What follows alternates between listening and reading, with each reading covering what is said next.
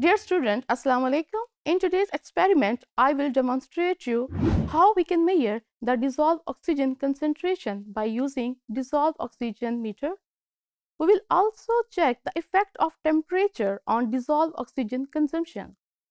The dissolved oxygen concentration is the most important environmental factor in fish culture.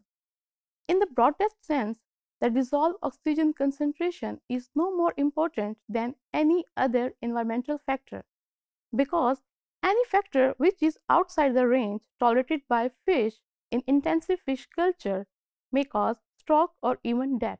So, what makes the dissolved oxygen concentration so important in fish culture is the speed with which it changes.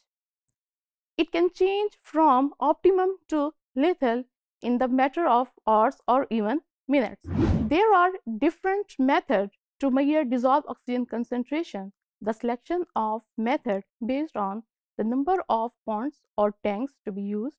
Second, the accuracy which we require. And third, the cost of the measuring technique. Now, let's start the procedure.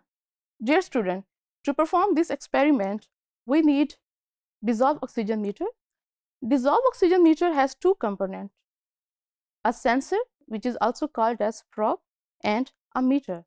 The sensor reacts with oxygen and produce an electrical signal in proportion to oxygen concentration. This electrical signal is then amplified and translated into concentration unit, which is displayed by meter. Dissolved oxygen meter do not measure oxygen directly, but it measures the voltage produced by chemical reaction of oxygen with the different components of sensor. The second material which we require is the beaker, which contains pond water.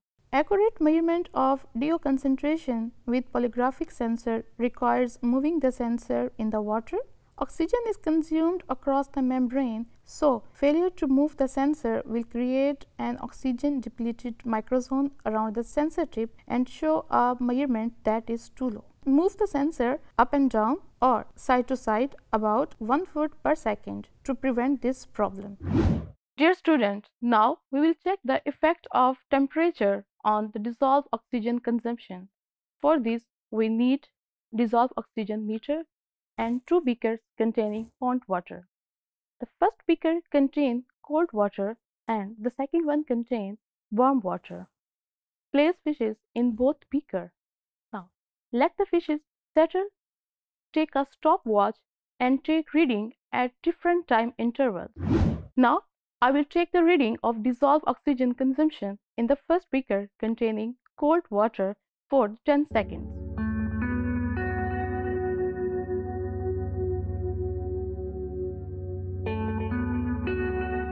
Dear student, now you can check the reading of dissolved oxygen consumption in cold water. Now I will take the reading of dissolved oxygen consumption in second beaker containing warm water for 10 seconds.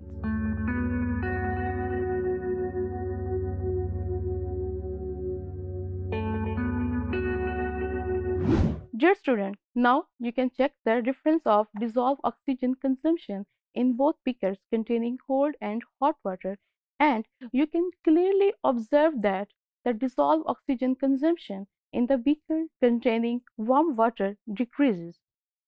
Dear student, now you check the difference of dissolved oxygen consumption in both beakers containing cold and hot water. Now we will take reading of dissolved oxygen consumption after 5 minutes.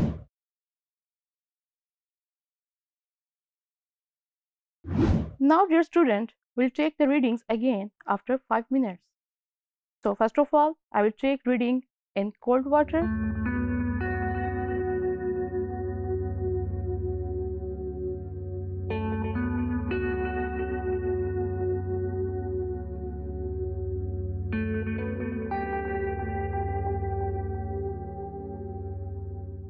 And after this, I will take reading in warm water.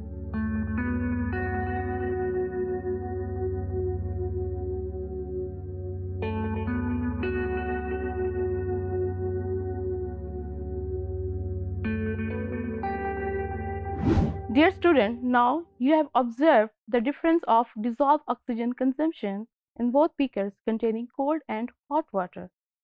You clearly observe that dissolved oxygen consumption in beaker containing warm water is gradually decreasing. The reason behind is that when temperature increases, gas and water molecule gain more energy, which in turn breaks the weak interaction of oxygen and water molecule, which causing the oxygen to escape. Dear student, this experiment helps us to assess the water quality. It also signifies the importance of dissolved oxygen concentration for the survival of fish and aquatic organisms.